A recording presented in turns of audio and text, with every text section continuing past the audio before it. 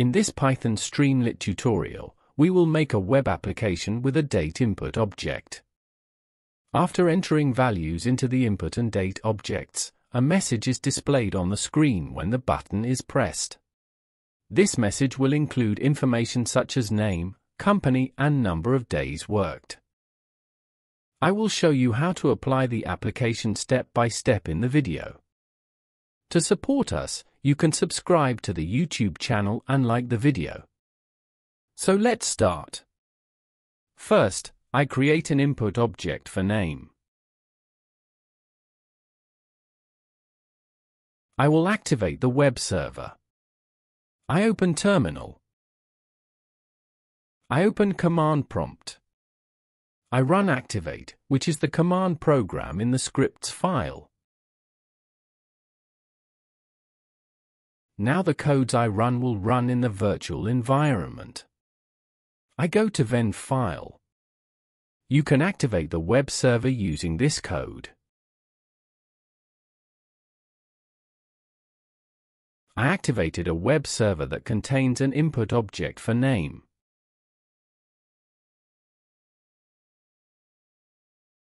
Now I create an input object for the company name.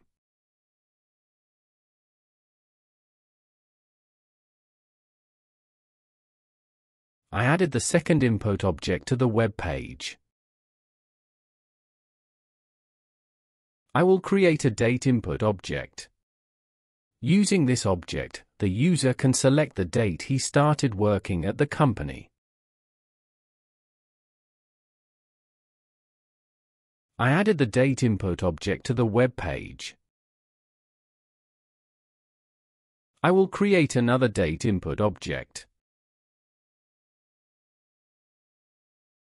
Using this object, the user can select the date he left the company. I added the second date input object to the web page. The default values of date objects are the current date. We can change this. I am importing the datetime library.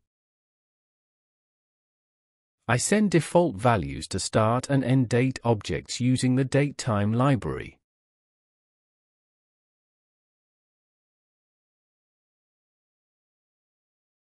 I change the default values of the objects.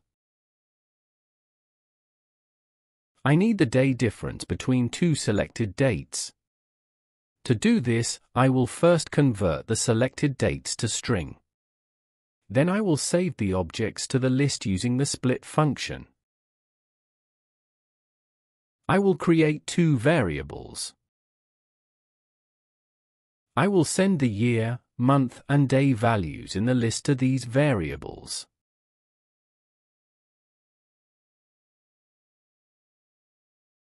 I will create a button. If the button is pressed, I want a message to be shown on the screen. In this message, I will show name, company, and the day difference between two dates.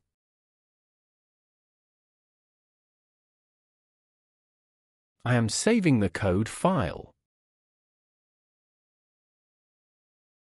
I enter values into input and date objects. When I press the button, the information message is shown on the screen. In this video, we learned how to use the date input object. To support us, you can subscribe to the YouTube channel and like the video.